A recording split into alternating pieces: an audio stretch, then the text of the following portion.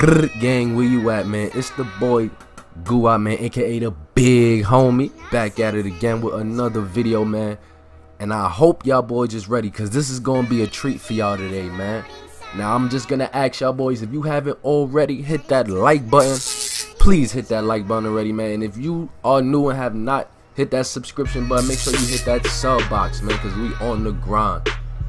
Now y'all boys have been asking me, begging me for my build. Y'all know every year I make the most dominant center build all the time. I always make a good center build, a great build actually. And I'm finna share with y'all today, man. This is honestly, in my opinion, I'm not sure about any of the other center builds, you know what I'm saying? But I know as far as how I play, this is, if not the one of the best center builds in this game. I kid you not, no regrets with this build. My player is a scoring machine, bro. So like, listen, y'all know I had to bring y'all this heat, so without further ado, man, I'm gonna get right into it. I'm gonna try to make this short and not drag it along, so let's get right into this. Now, as y'all know, as far as 2K18 goes, it's a little bit different as far as making a player. You have your primary and secondary skills, so you have to be very cautious of what you make your primary and secondary. You gotta make sure they match your play style.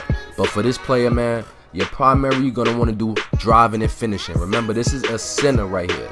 Just take a look at the stats, and you're going to want to take a minute and change your secondary skill to shot creating. Now, I want y'all to just ignore the badges real quick. Ignore the Hall of Fame and gold badges and just look at the caps. Look at the attributes and the caps you get for the center right here. Look at your layups, dunks, ball handle. Look at the ball handling and the vertical, stamina, speed, and acceleration on this player right here. This player is a beast, bruh. You know what I'm saying?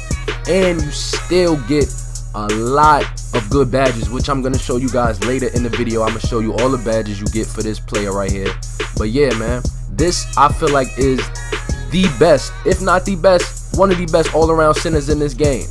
Now, as far as the height goes, I'm not really a fan of you know what I'm saying, 7'3" is good if you want to just, you know what I'm saying, be regular, but I'm not really a fan. I like to be different, you know what I'm saying. Last year, 2K17, I had the 7-foot center, 7-foot stretch big. But this year, it's a little bit different. I didn't feel like 7 foot would be the wave this year, you know what I'm saying. I didn't feel like I could really get away with it how I did last year. So if you're going for the height, I say either 7'3", if not 7'3", or maybe 7'1", you know what I'm saying. But you got to make sure you know how to get rebounds and you max out your arm length and everything. Now, I know what a lot of y'all are thinking, oh, 7'1", 7'0", but you're going to get outboarded, you're going to get this and that. Rebounding is all about positioning, knowing how to crash, knowing how to box your man out and grab the rebound. So for this play, you're going to want to make your arm length maxed out. If not maxed out, you're going to want to go maybe a couple inches shorter than that, just by a little bit. If you do not want to max it out, because you know what I'm saying, once you max it out, you lose a little bit of your three. You know what I'm saying? So if you want to just a little bit, I say 89.6. 89.6 is perfect right there. You know what I'm saying? That's what I would say. If you want to max it out, be fine and go ahead and max it out.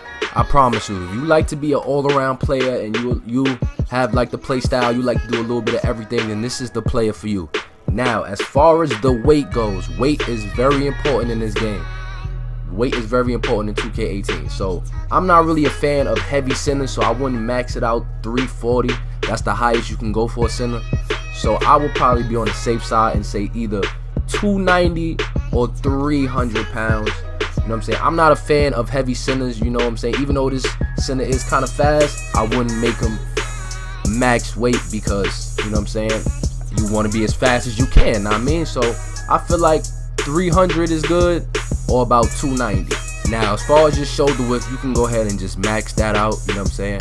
I just max out my shoulder width just to, you know what I'm saying, you could be dunking on people, you know what I'm saying, with no real problem, know what I mean. I'm a fan of left-handed shooters. I feel like left-handed shooters shoot better than righties. That's just my opinion, man.